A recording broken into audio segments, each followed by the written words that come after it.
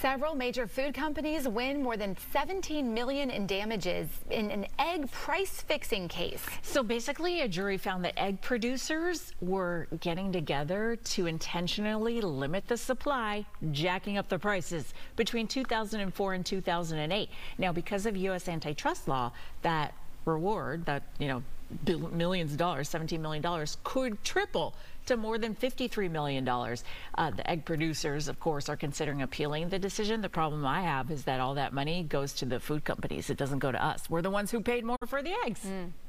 Now